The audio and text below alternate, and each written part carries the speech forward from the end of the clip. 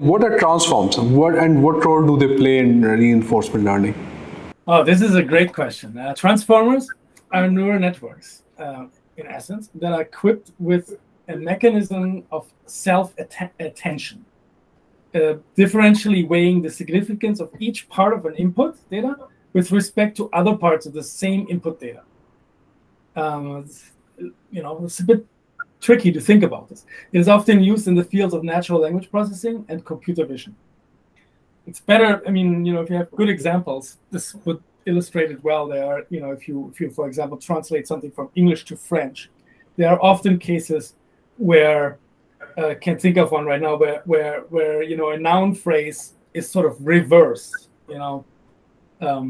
basically where if you translated it word for word, it would sound wrong in English because it would have the wrong order, whereas in French it would sound wrong if you translate it directly from English to French.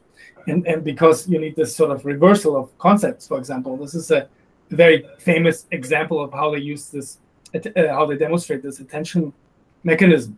It sort of knows to pay attention to other nouns to form this full noun, and it also knows that in French, the attention would be, it would tell it to basically reverse it.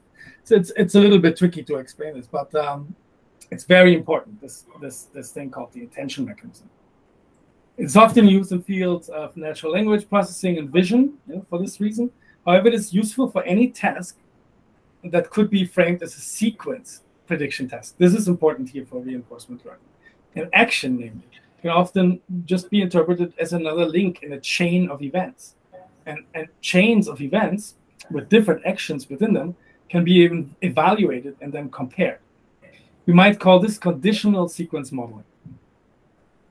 Conditional because the sequences are conditional on the actions taken by the agent.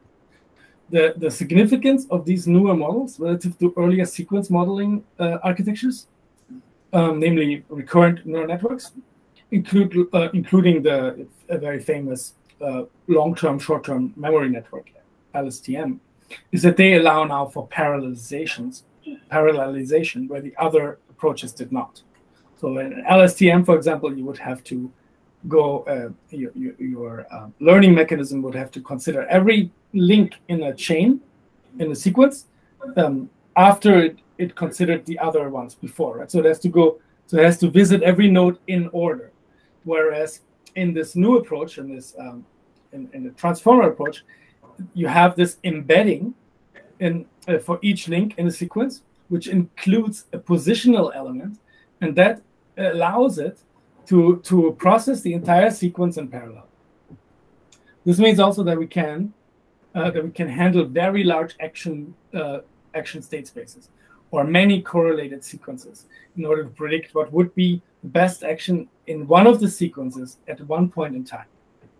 A recent paper that introduced such a model, which they call decision transformer, has, according to authors, beaten or matched state-of-the-art reinforcement learning performances on a bunch of tasks.